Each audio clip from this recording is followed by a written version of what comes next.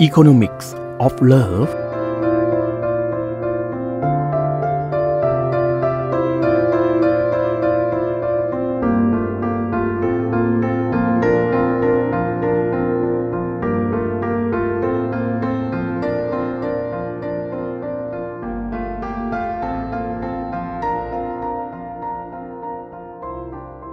สวัสดีค่ะ Good morning everyone and welcome back to the third episode of Economics of Love with Dr. ขวัญฤทัย บุญญาเสนา You can call me Cookie. This program is broadcasting from ราชมงคล University of Technology พระนคร We see each other every Thursday at 9 to 9:30 a.m. Thank you for sparing us your time to listen to our love story and economics theory of love. We hope you will be inspired to love others, including yourself, with happiness. This week is after celebrating the Songkran Festival or Songkran Day or Thai Water Festival. Thailand's signature festival has many names. Celebrated of the 13th to 15th of April. Songkran Festival is a special time when Thai summer turns cold. While many travelers know that Songkran Day is also the traditional Thai New Year, friendly water fighting has become synonym with the festival. Many travelers have enjoyed the Thai Water Festival suspect, but few have experienced the traditional beauty of Thai New Year. So how about enjoying both fun and lovely moments in this special time? There are 3 important days during this festival. The 13th is the Grand Songkran Day, which is the first day of the year according to the Thai lunar calendar. The 14th is considered Thailand's National Family Day, and lastly, the 15th marks Thai National Elderly Day. Undoubtedly, Songkran Festival revolves around family values, reuniting with loved ones. Therefore, this 3-day national holiday is similar to that of Christmas in Christian tradition. Therefore, today we are going to talk about family love in Thai culture.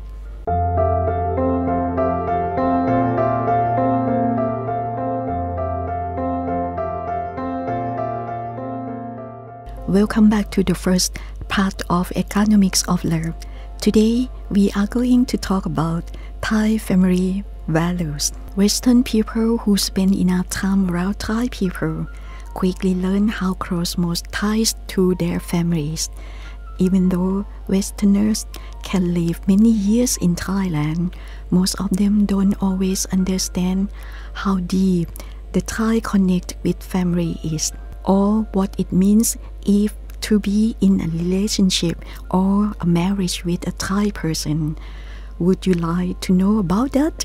Like for most Asian cultures, Thai people are closer to their families than most Western people, which shows in every aspect of their lives. Thais will usually live with their family.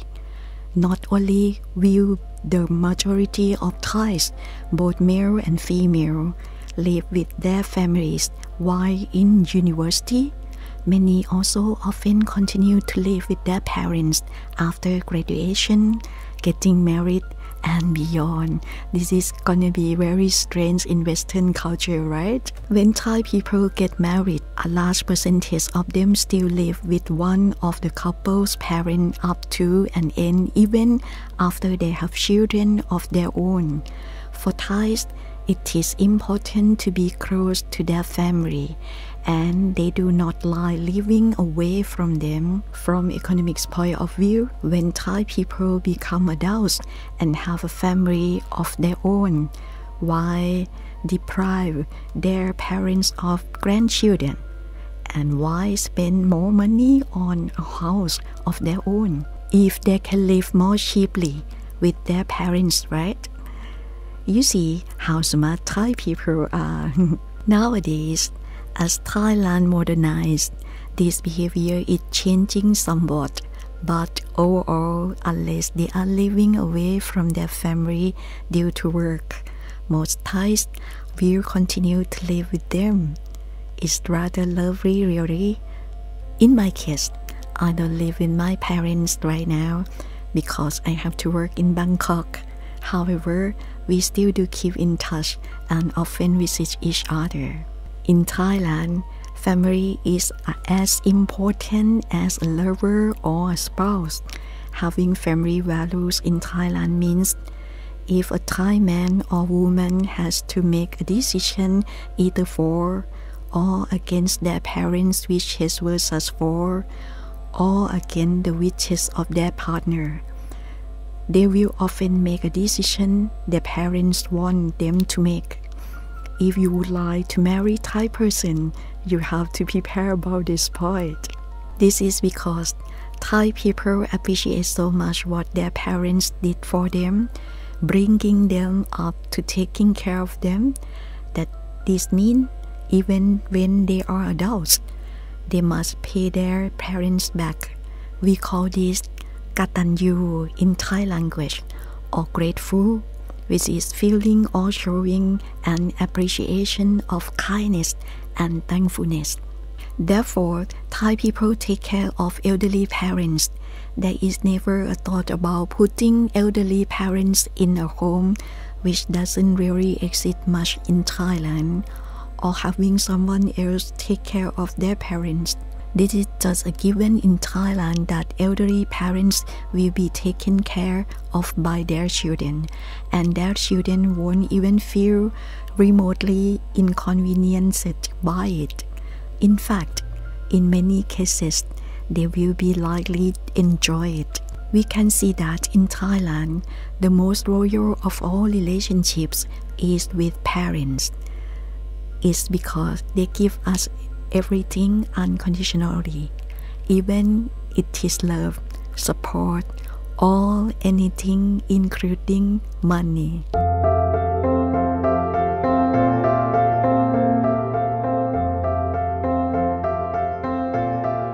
Welcome back to the second part of Economics of Love.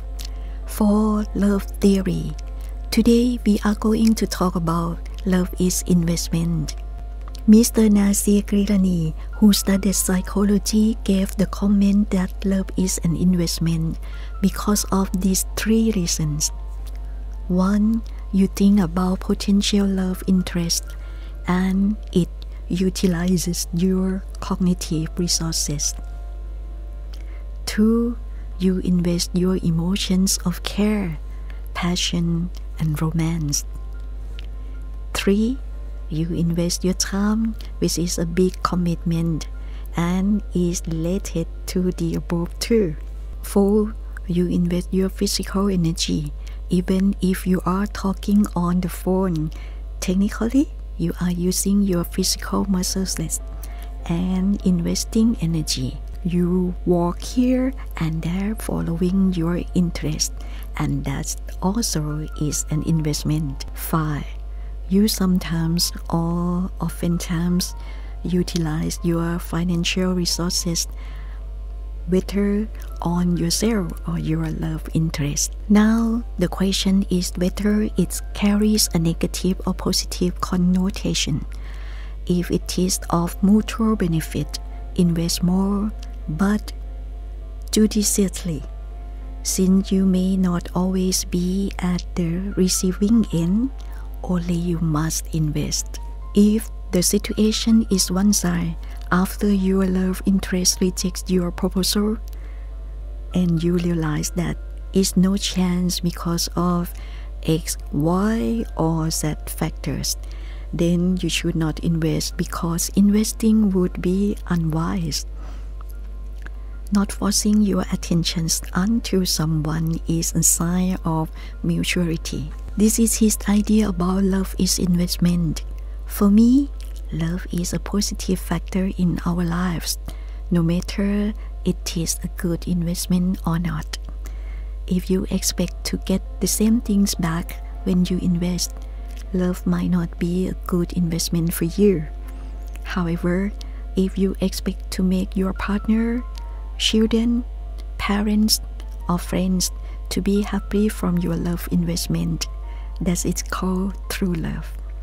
How about your opinion? Please share with us.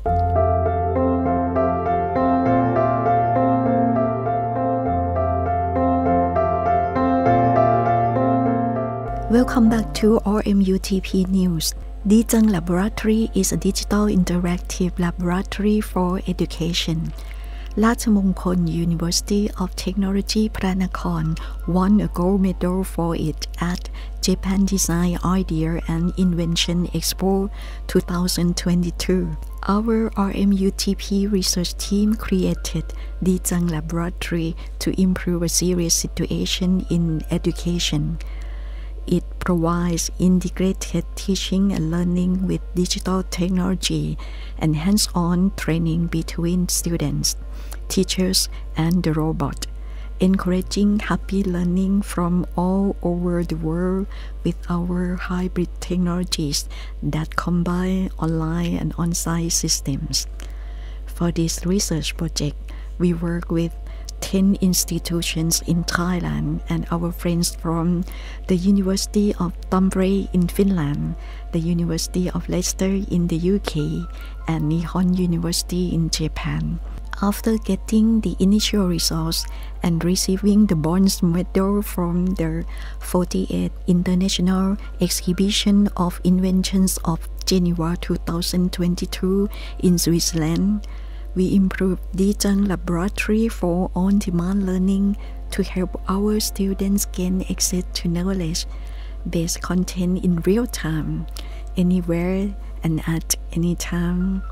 Finally, our Dijang Laboratory team, which include Mr. Pornkit An Khao, Dr. ทัฒนากมลนรากิจรักษา Dr. ขวัญฤทัยบุญญเสนา which is me, Dr. สุนันทาชุตินันท์ Mr. นรงค์รัตน์แต่งตั้ง and Professor Dr. Tomoko Kanda won a gold medal at Japan Design Idea and Invention Expo 2022.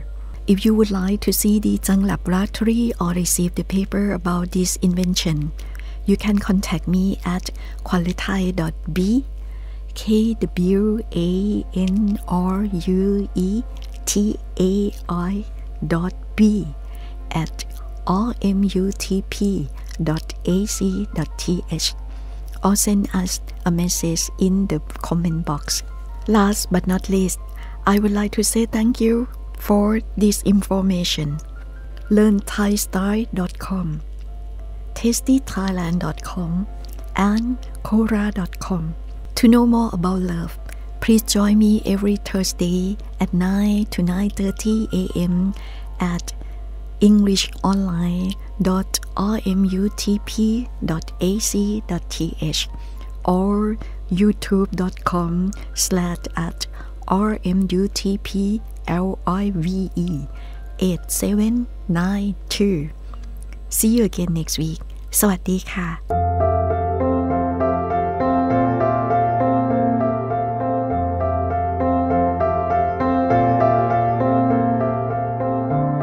Economics of Love